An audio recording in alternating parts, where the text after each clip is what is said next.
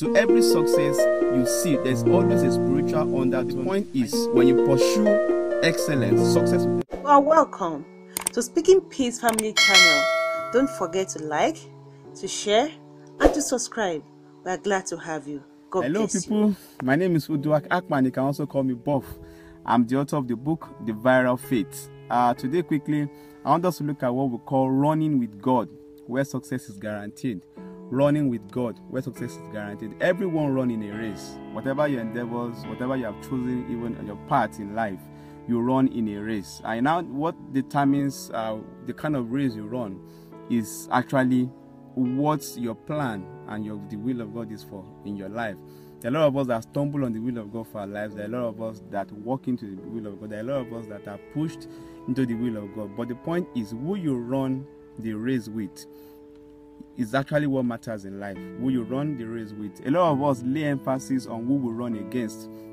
What I mean by that is that your neighbor buys a car or gets a new job, or your colleague in the office buys a house or buys a land or built a house, and the next thing you're beginning to ask yourself is, how come I've not built a house? Because you are beginning to measure yourself with what your colleague has been able to achieve, or your neighbor, or your contemporaries, or those in your age bracket, and you begin to compare yourselves with them, because now what they do is now motivating your own actions, and that's like being a leaf in the wind. Because right now you are supposed to be the one to channel your paths in life. Also, that's because you are focusing on who you are running against and not who you are running with. When you are running against people, then they will dictate everything that happens in your life. They will dictate everything that happens in your marriage. They will dictate everything that happens in your career. They will dictate everything that happens in your relationship with God. They will dictate even your prayer requests, and that is why you cannot afford to focus on who you are running against. And the purpose of this teaching is for us to see who you are running. You know, my very first job, 18,000 people applied for that job, but I was the only one that was chosen for that job. Why?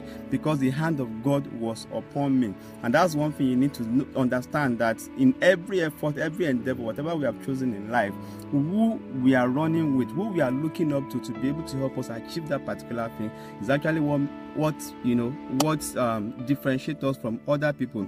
In 1 Kings 18:46, it says, "And the hand of God was upon Elijah, and he gathered up his loins and ran before Ahab to the entrance of Jezreel."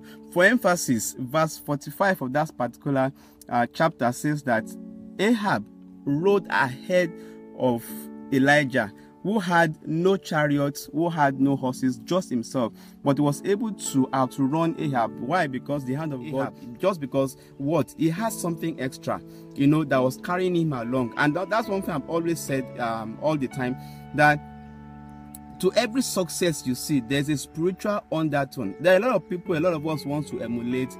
There are a lot of rich folks, there are a lot of successful pastors, there are a lot of successful individuals we see around the room, and we always want to emulate, but we do not know what these people are actually doing behind us. So it's upon him, and that's one thing a lot of us need to focus on this day, to run with God.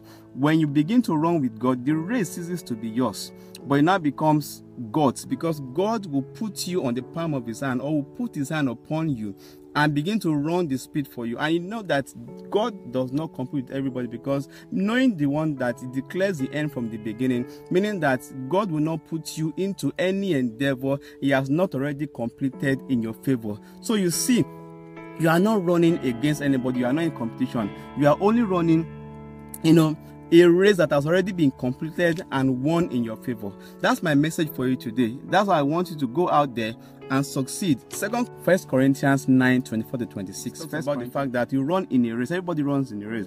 But what guarantees us, what assurance we have in this particular race we are running, because God has already overcome on your behalf, and he is bringing you into that particular race for you to complete it and live to the fullness and enjoy life to the fullness, depending on him, and begin to shine and reign even in this time and generation. God bless you real good. The name is Uduak Akman. If this is your first time on Speaking Peace channel, please do not forget to subscribe, do not forget to share, do not forget to like. This can actually help somebody of good. My message for you today, go out there and succeed. You are in a race that has been completed on your behalf and is fulfilled on your behalf. God bless you real good.